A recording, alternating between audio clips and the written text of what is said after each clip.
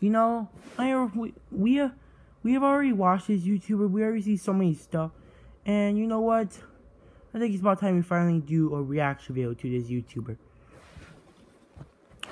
So, hey Waluigi. Yes, it's time. It's time? Yes, we're finally doing it. We're finally reacting to Diawa Zhao. Whoa. Wow. We're going to react to Talking to Strangers. You ready, Waluigi? I'm ready. Well, let's get this started, okay? Alright then. Start this reaction. 3, 2, 1, go.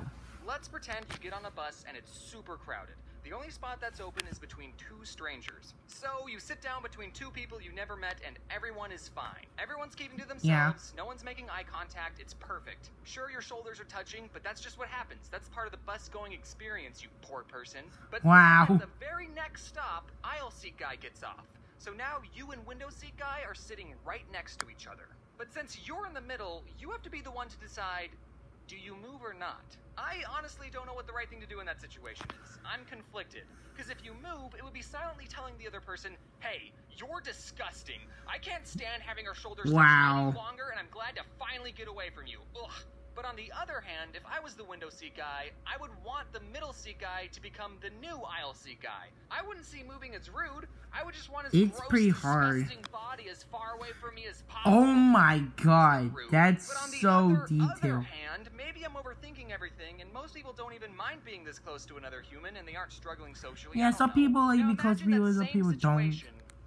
But with urinals. Oh, heck no. Do you move halfway through to the other urinal? Because I would. Are you supposed to talk to people when you're sitting 2 inches away from them? I always felt like I should say something, like, hey, did you see the game last night?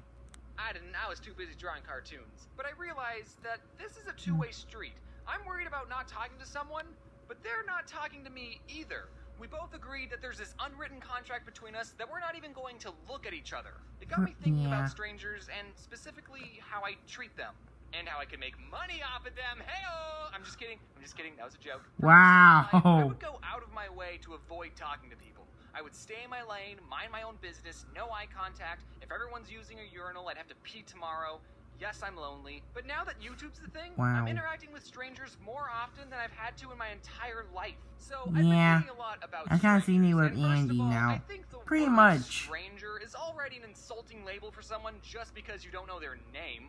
Oh, I don't know this person? They're a stranger. They're strange. I'm the normal one. They're the freaks. They probably murder people with an axe. It's always the go-to profession, not a stranger, an axe murderer. But the people you see throughout your day are all humans with their own hopes and dreams, and some of them may have to kill you, but you'll never know because you didn't ever take the time to get to know them. So I think that the people you see throughout your daily life aren't strangers. They're potential friends. Except for the weird ones, obviously. Stay away from them. Wow. Yes, I'm telling you to judge people based on their appearance. They're the ones that chose to wear anime shirts in public, okay? So back to the bus scenario. I'll kind of wear an anime shirt. So far, there's not a single reason why I should dislike this person, but I don't know why, if you put him and me on a bus next to each other, I want him as far away from me as possible. Just stop touching my shoulder! So that was the last time I took the bus. Unfortunately, that's not the only place you meet strangers. One time I was at Home Depot and I was looking for jumper cables, everywhere. and I couldn't find them anywhere. And I don't know if I'm the only human that's like this, but I will try everything in my power to not talk to a sales associate. I guess it's because I know they get paid minimum wage and their life sucks. Oh, so I remember this story from like J Animations. But asking employees for help isn't that bothering she them also much. like in fact, this. I think it's part of their job. Like, what's the worst thing they're gonna say? Ugh.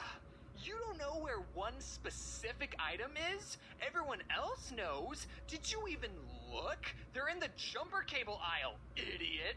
No one's gonna think that. So feeling desperate, I mustered up what little courage I had and swaggered up to someone wearing an orange vest and said, excuse me, do you know where the jumper cables are? I don't work here. Oh, you don't work here? And then he walked away.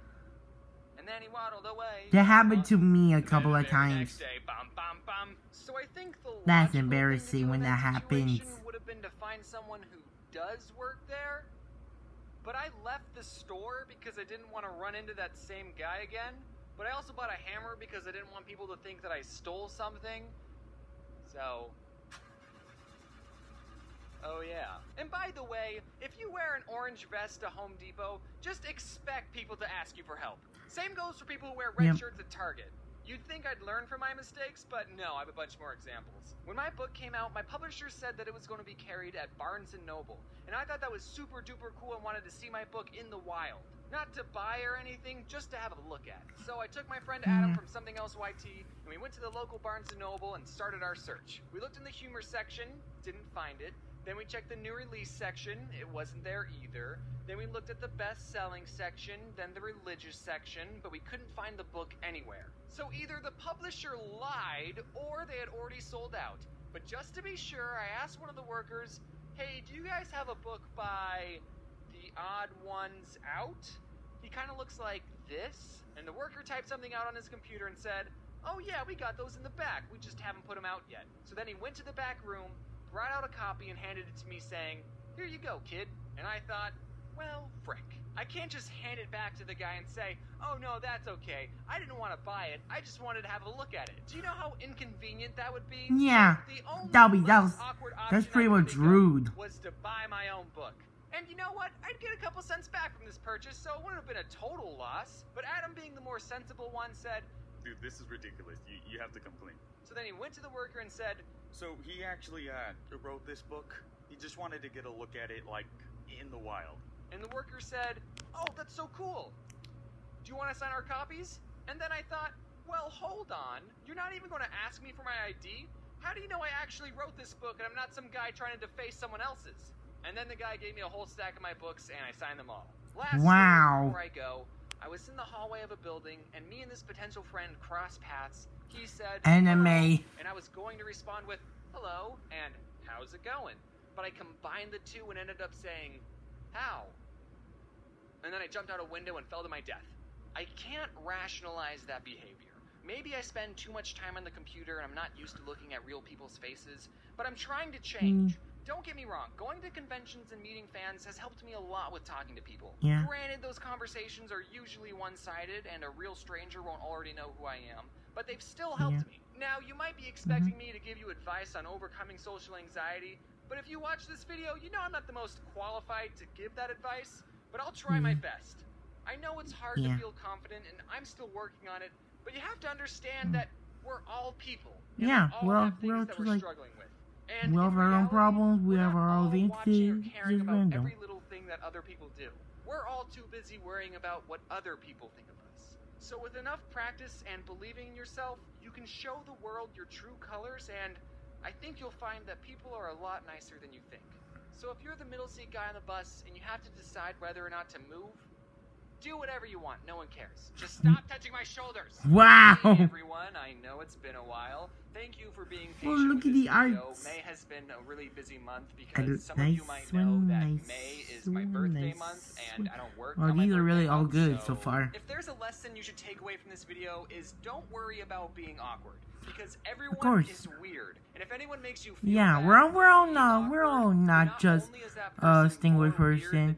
We're all basically the same ones, but with our own personality. Very soon, I have VidCon and chess boxing, and then I'm also going on tour with oh yeah, chess boxing. Like I forgot about that. Ross and Domix and Ego Raptor, just a name drop a couple people. So if any of these events look interesting, you can buy some tickets in the description or through the event tab on my website. And if you're yearning for more Odd Ones Out content, I just wanted to remind you all that I have a second channel, and either today or tomorrow I'm going to be uploading a video where I answer some math questions with my friend Pat. Please watch it. As always, Matt from Game Explain. This video, and a big thanks to you, dear viewer, for wearing your seatbelt. Make sure you wear your seatbelt. It's very, very important, okay? Alright, anyway, hope you all enjoyed this video. The first time we actually reacted to the Odd Ones Out. Anyway, hope you all enjoyed this video, and see you guys next time. Bye-bye. Well, what I meant by that means that is the first time we're making a reaction on the channel, but we already saw him. Like, his videos. I don't know, but just remember, Wear your seatbelt.